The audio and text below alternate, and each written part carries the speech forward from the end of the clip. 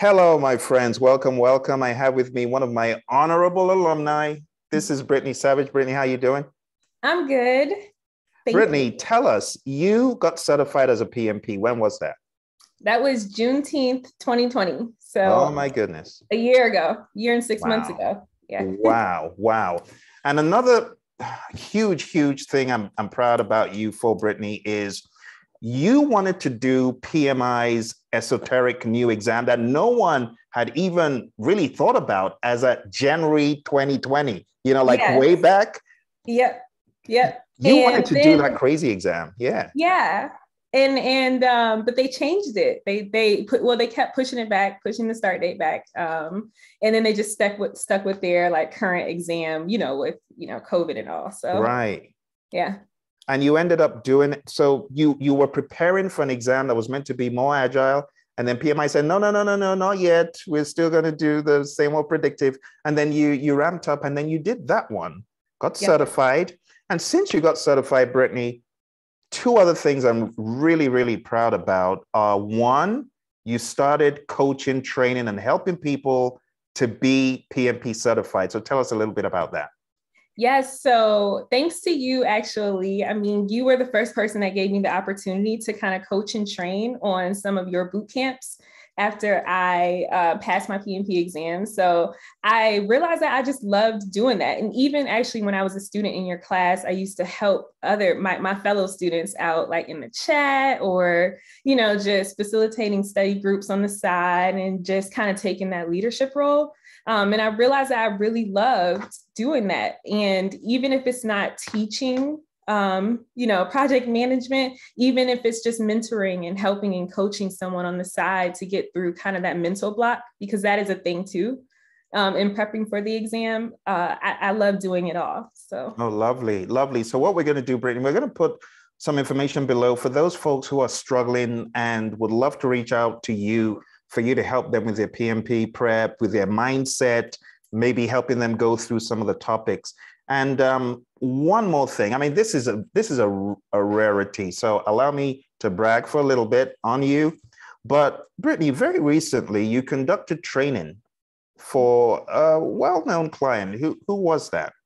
It was the Department of Defense. Yeah, the DOD. Yeah, I was blessed and lucky and in the right place at the right time to land a contract, my first Wow. federal contract with the DoD. And I presented a 4-hour training on customized training to their needs and what they were going through at the time on project management for work-life balance. And so Wow. I created a curriculum completely from scratch based on, the scope and their requirements and what they needed. And then I also had to tailor it because that class was about 25 participants or so, all different expertise levels, some novices to, project management, some didn't even know what it was, some experts. So yeah, it was actually really fun and taught me a lot. So I'm Wow. excited to keep doing it. Wow. Brittnee, I give you my full applause. And just to help people know how to get you involved in their programs, you could develop curricula for people who are looking to do something similar, right? Yes, that's correct. So I would just need to talk to you about whatever situation or whatever, the requirements are, and work with you to develop some sort of curriculum, presentation.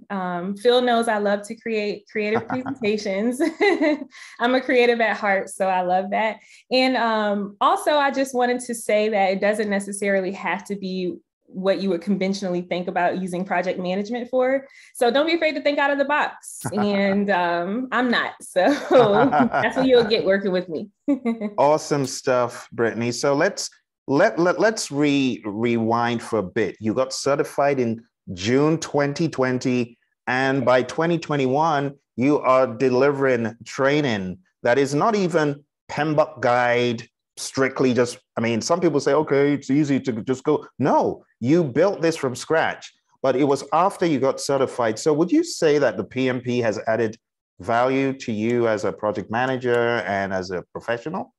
Immense value, immensely. I am able to think about, because I know the science of project management now, I'm able to think about it in terms of a broader perspective and not just how, it applies to my work day to day as a project manager, but also like how it applies to, your personal life at home, your community life, your community events, churches.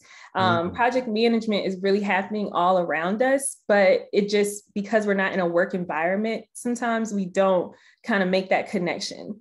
So PMP, I mean, I can't say enough about how it's paid off for me so far. Lovely. So yeah, I encourage anyone to pursue it, to keep pursuing it. Lovely, lovely. Thank you, Brittnee, because I have a lot of folks, and because we belong to the Phil's Bosses group where we have people working on PMP. Some people have fallen by the wayside, to be honest, and are no longer actively pursuing PMP. Do you have any piece of advice or motivation nuggets for them before we round up?